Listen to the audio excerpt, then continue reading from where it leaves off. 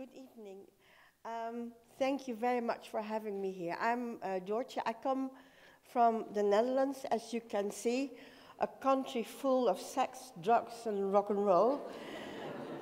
I'm sorry, I didn't bring you any joints. I brought you the cold, so I'm coughing a lot, so I'm sorry for that maybe I have to stop sometimes.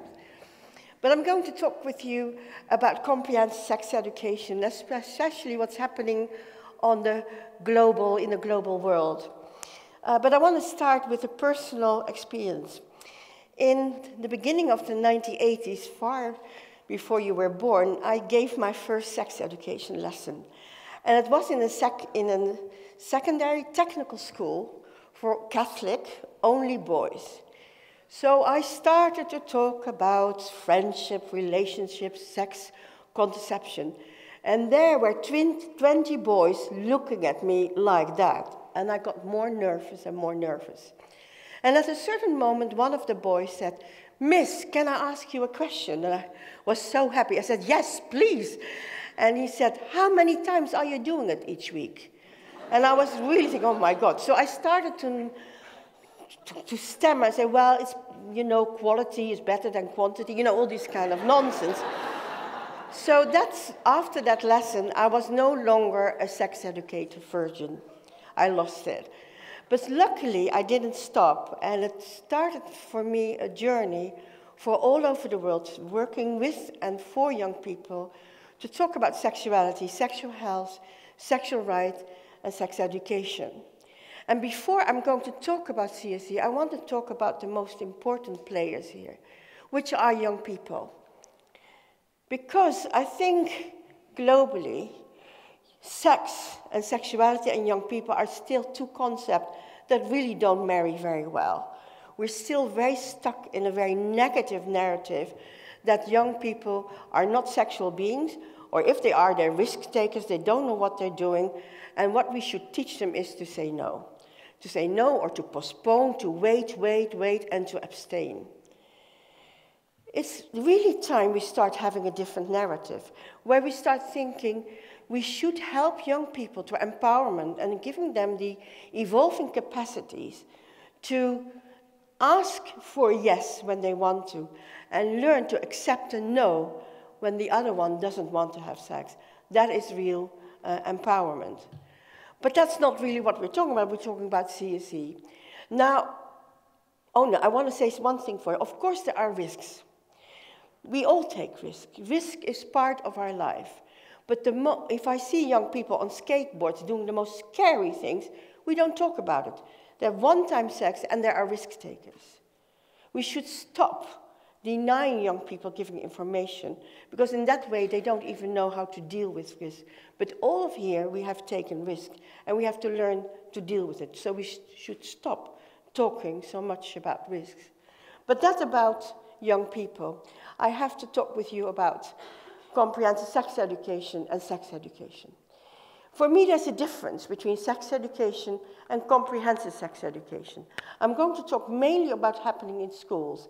I know Hera does an amazing job as peer educators, but I'm concentrating on schools now because it tells a lot how a country looks at sex education, how they treat it in the school setting. For me, sex education, you can compare it with teaching about a car.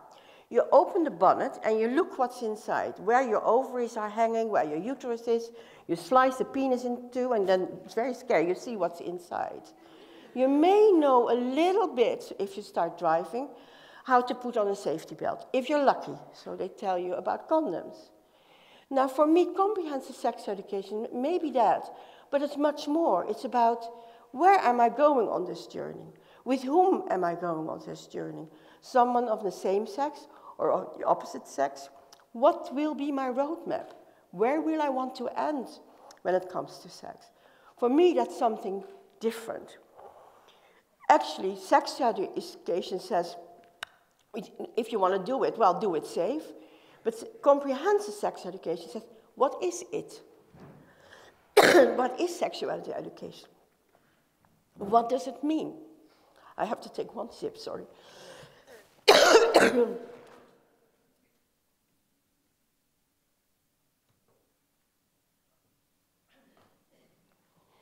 So for me, that's a big difference. But of course, there's also international definition. I'm not going to read it. This is the latest definition by UNESCO. I was part of that. I wrote the new UNESCO guidelines. If you only knew how long this took, how much fights there were. But I think that this one tries to combine the more biological aspects, the human rights aspects, and also the emotional aspects, and a little bit about positive. But we're not there yet, but it may help us. I'm really sorry. Now, if you compare the UNESCO guidelines in 2009 with UNESCO guidelines now, there's a huge difference. There's a difference in the content. Then it was all about HIV, it was all about risks, and now it's looking very comprehensively at sexuality and the sexual development of young people. There's a lot on sexual diversity. There's a tiny little bit about abortion. We couldn't really get it in. There's a lot about gender, and there's a lot about happiness and about well-being. But you know what we couldn't get in? Was about families. We couldn't get in that you can have same-sex parents. UNICEF couldn't live with it.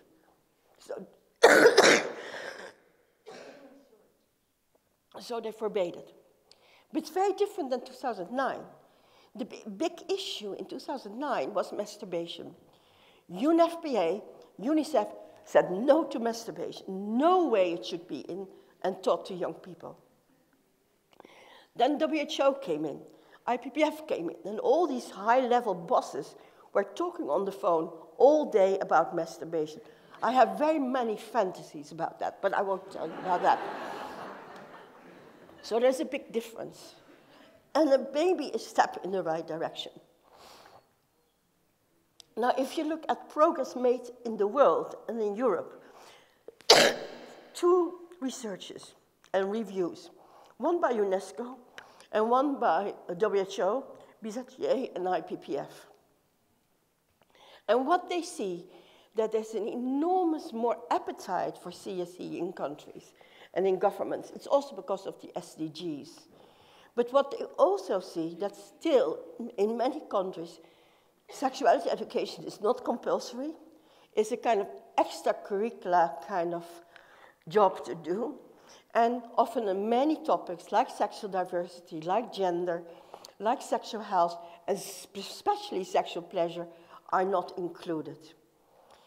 What do we know about it for further? We know now, much more than before, that without parents, we cannot achieve anything. So I'm so happy that someone will talk about that. Without the involvement of young people, sex education will not succeed. We also know that you cannot give comprehensive sex education without providing services. They need to be linked. If you don't do it, it doesn't work. And there are two very good examples of that. One is Estonia. You know, when the Soviet Union stopped, you know, and Estonia became independent, you had a very young government, and they looked at Sweden, and they asked Sweden for help. They had a very high abortion rate and a very high HIV rate. So what they did, they introduced compulsory sex education in school. They had youth-friendly clinics, and they changed the laws to make access to service easier for young people without parental consent. Within 3 years, the abortion rate was more than half, and the HIV rate as well. And it was extremely cost-effective. The opposite happened in Finland. In Finland, very good country, fantastic sex education, youth-friendly services. But at a certain moment, the government said, well, it's enough is enough. We don't spend any more money. Within 3 years, the abortion rate was doubled again among young people. So you see what it can do. I'm not saying that everything is linear, but it absolutely contributes to it. But what is actually more important now, and that really started like 5 years ago by pop culture, is that we have to look at gender. because gender and gender equity really contributes to less sexual violence and sexual harassment and better sexual lives and better, safer sex. And I want to say something here to the men here, because there's now 2 researches done in Germany and the US of men who help in the household, who do the dishes sometimes, who help with the children. You know you have 3 times more sex than men who don't do it. So clean those toilets and you get a lot of compensation for that.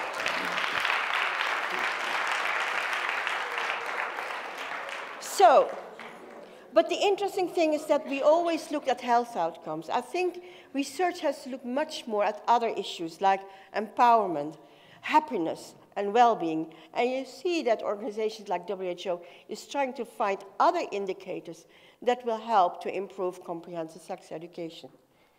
A thing we're not looking at so much, we're so obsessed with the content, we don't look at the delivery and the implementation.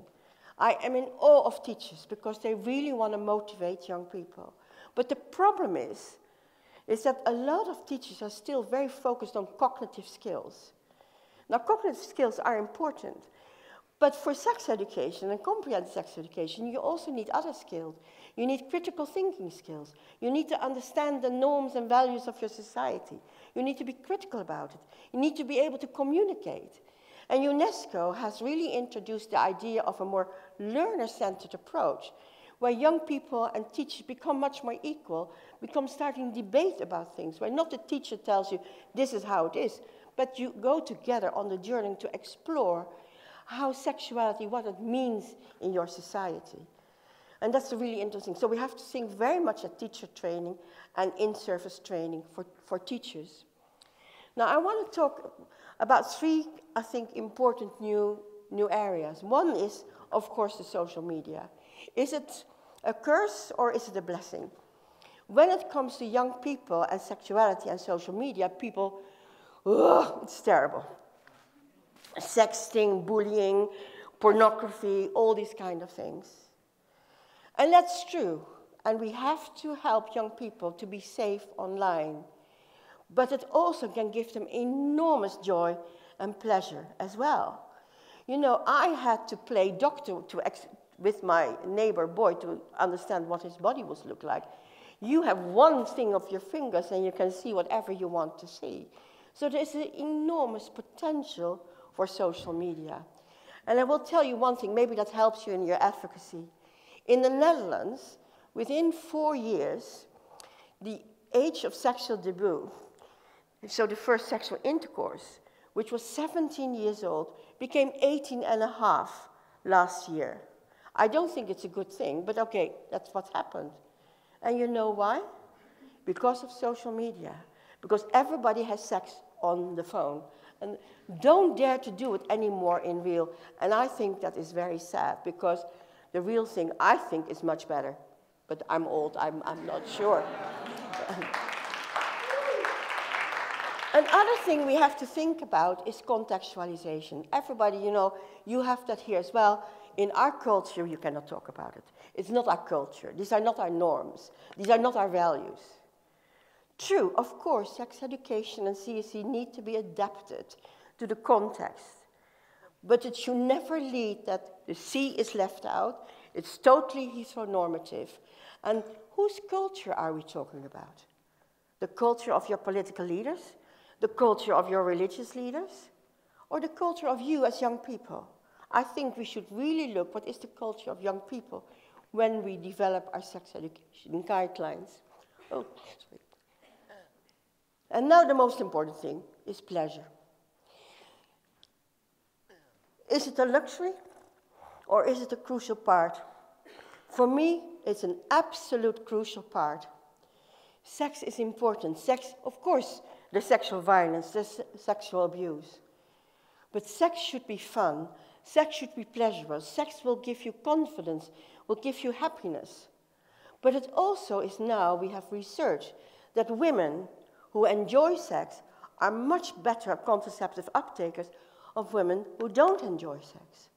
So there is an absolute link between safer sex and the enjoyment of sex. And that's logical. If you can tell to your partner, I want you to move a little bit like this, or I want you to touch me a little bit more like that, it's much easier to say, and you better put a condom on as well. So if you can communicate about sexuality, that sexual is something pleasurable, that it gives you happiness, I think it's absolutely not a luxury. There are millions and millions of sexual acts per year. Why can't we talk about it? There's not an act which is done more than sexual acts, if you think about how many acts there are. But anyway, it should be pleasurable. And I want to think about Sweden. Sweden really has done a lot to promote sexual pleasure. And you think maybe it goes far, but if you look into those books, they're really good. They really explain how to enjoy sexuality, how to do it, how to actually enjoy it. If you have time, look at their latest video on safer sex and pleasure. It's brilliant, and it's really something we can learn from. So where are we going? I think after listening to Neil, I got a little bit pessimistic. I hope still that I can be positive about it. We have ideas, and that makes us different from animals. We can eroticize. Animals can't, and let's be proud of that. And what she says as well is that love is a verb. You have to work on it. It's different in every stage of your life. It's not something romantic that falls from the skies. You have to learn to love and to be with each other. So what I want you to be is to be like this tree. Think outside your box and be brave. Thank you very much.